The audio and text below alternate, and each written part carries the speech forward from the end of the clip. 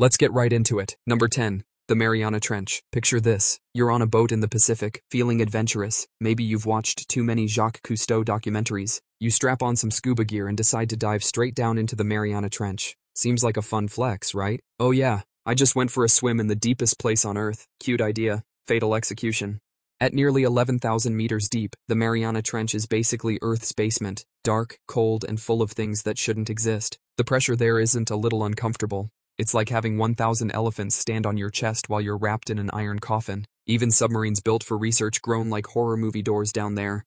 Your lungs crushed, your blood boiling and freezing at the same time because the temperature's just above freezing but the pressure's like a supervillain's squeeze. The only reason bizarre little creatures survive there is because they're basically built like water balloons with zero air pockets. You're a walking bag of pressurized gas and fragile bones. That's not going to end well. So yeah, the Mariana Trench is perfectly normal. For a nightmare planet, for you, it's an instant game over screen. Number 9. A volcano's caldera. You know those Instagrammers who hike volcanoes and take cute selfies? Yeah, don't be them. They're standing on top of a literal death trap. A volcano's caldera, basically the crater at the top, isn't just a cool photo op.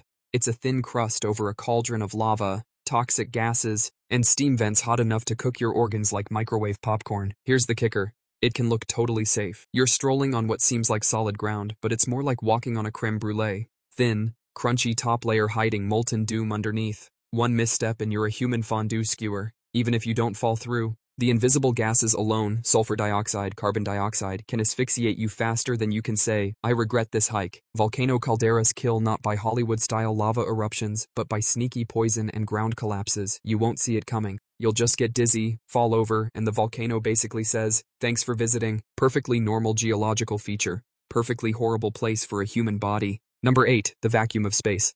You've seen astronauts floating around in movies, graceful and serene, like space ballerinas. Now, imagine doing the same thing, without the suit. Spoiler, you're not floating majestically, you're becoming human soup. Here's the sciencey gut punch. Space isn't cold the way a winter night is cold. It's cold because there's literally nothing there. No air, no molecules, to conduct heat. Your body loses warmth in the weirdest way, radiation. Meanwhile, the lack of pressure makes your blood boil at body temperature. And no, you don't explode like a balloon in a cartoon. You just swell up like a lumpy marshmallow while your spit and tears bubble away. You might stay conscious for about 15 seconds, just long enough to think, wow, this was a terrible idea. Then your brain blacks out from lack of oxygen, and that's that. The vacuum of space is a perfectly normal thing. It's just 99.99999% of the universe, and yet, it's so hostile that if you ever set foot in it unprotected, you'd last shorter than an iPhone battery on 1%. Number 7. Chernobyl's elephant's foot. If you ever visit Chernobyl, and first of all why, there's one spot that can kill you so fast it feels like a plot twist. Buried in the ruins of reactor number 4 is something called the elephant's foot, a massive blob of radioactive lava made from melted reactor core, sand,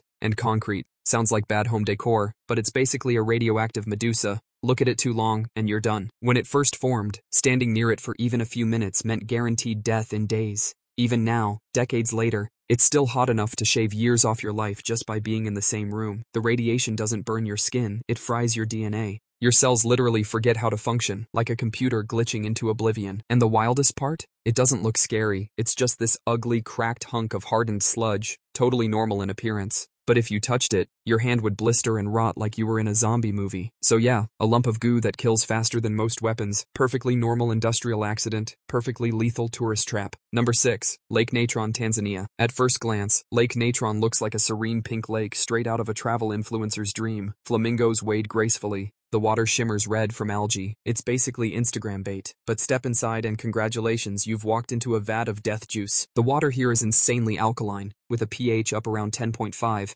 That's the same ballpark as household ammonia. Your skin starts burning. Your eyes? Forget it. You'll be blind before you can say, wow, pretty lake. It's so caustic that dead animals that fall in get preserved like creepy statues, calcified into stony versions of themselves. Imagine tripping in and instantly becoming lawn decor. Why does it exist? Because volcanic activity dumps minerals like sodium carbonate into the lake, making it more caustic than the comments section of YouTube. Animals that live here, like the flamingos, have adapted. You're not adapted. You're meat in a soda bath. So yeah, Lake Natron looks like a screensaver. It's actually nature's version of a petrifying spell. Number 5. Mount Everest's Death Zone. Climbing Everest sounds heroic until you learn about the Death Zone. That's the charming nickname for anywhere above 8,000 meters, 26,000 feet, where the air pressure is so low your body basically starts eating itself alive. Here's the deal. There isn't enough oxygen to sustain human life long term. Your brain fogs, your organs starve, and even if you're sitting still, you're slowly dying. Your body literally begins breaking down its own muscle for fuel while you gasp like a fish on land. Add frostbite, dehydration,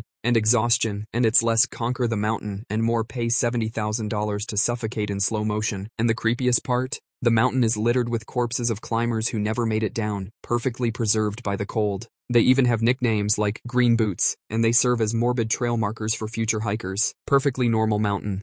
Totally not a place your lungs, heart, or sanity will ever forgive you for visiting. Number 4. The Danakil Depression, Ethiopia. If hell had a tourist center, it would be the Danakil Depression. This place looks like another planet. Neon acid pools, bubbling lava lakes, and geysers spitting toxic gas like the Earth just had Taco Bell. It's technically one of the hottest inhabited places on Earth, with average daily temperatures pushing 120 degrees 49 degrees. That's not grab a cold drink hot, that's your sneakers melt to the ground hot. The air itself isn't even friendly. Clouds of sulfur and chlorine gas drift around like invisible assassins, ready to choke your lungs or burn your eyes. The ground, crusty, unstable, sometimes collapsing into boiling water or acid ponds. Basically, every surface is trying to kill you in a new, creative way. And here's the kicker. People do go here. Scientists, adventurers, tourists chasing weird vibes, but hang around without proper gear, and you'll find out fast why survival guides politely suggest you stay the heck away. You'll either bake, choke, or dissolve. Take your pick. So yes, it's a perfectly normal geological feature of Earth, but to you, it's like visiting a planet that forgot humans ever existed. Number 3. The Amazon Rainforest Canopy. At ground level, the Amazon is already a bad idea. Jaguars, anacondas, bugs the size of small drones, but up in the canopy? Oh, it's somehow worse. The canopy is 100 feet above the ground, a maze of slippery branches, vines, and hidden drop-offs. Fall? You're not getting up again.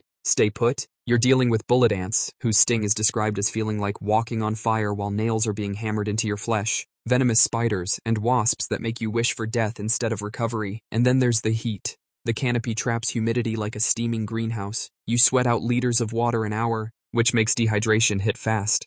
Combine that with the constant threat of falling, stinging, or being eaten alive, and it's basically an extreme obstacle course designed by someone who hates you personally. Perfectly normal ecosystem teeming with life, but for you, it's like moving into a giant death Jenga tower full of bugs that want to audition for your nightmares. Number 2. The Stratosphere. Airplanes make it look easy. Sit back, sip ginger ale, complain about legroom, and boom, you're cruising at 35,000 feet. But take away the plane, and suddenly the stratosphere isn't peaceful blue sky. It's a human kill zone. Up here, the oxygen is so thin your lungs may as well be sucking on a vacuum cleaner. Within seconds, you're gasping, your vision tunnels, and your brain waves start flatlining. Oh, and the temperature? Around 60 degrees, 76 to go. That's freeze your spit mid-air territory. Then there's the radiation. At cruising altitude, pilots and flight attendants actually absorb more cosmic radiation than nuclear plant workers. You don't notice it because the plane shields you a little. Without that metal tube, you're basically sunbathing under the universe's worst tanning bed. So yes, the stratosphere is part of Earth, perfectly normal atmosphere, but if you ever end up naked in it, you won't be soaring with the birds. You'll be a popsicle with altitude sickness. Number 1, the ocean's surface. Wait, what? The surface? The beach vacation zone? The place where kids build sandcastles and retirees wear floppy hats? Yep, because the ocean, even the part we see every day, is the single most deceptive death trap on the planet. Here's why. Waves. A calm-looking wave can knock you down and roll you into a rip current faster than you can scream, "Help!" Rip currents don't drag you under, they drag you out, pulling you into deeper water until exhaustion sets in. Most drownings happen right here, in water shallow enough for toddlers. Add in jellyfish stings, rogue waves that rise out of nowhere, or just plain hypothermia from swimming too long, and suddenly the normal ocean is just as lethal as its deep, dark cousins. Even sipping seawater while floating around can nudge you toward death by dehydration. The irony? The surface is the part we treat like a playground, but statistically, it's where humans die the most. The deep sea gets all the horror movie hype, but the surface is the ocean's polite little murder weapon. So yeah, you don't need the Mariana Trench, Lake Natron, or the Danakil Depression to finish you off. A sunny day at the beach will do just fine.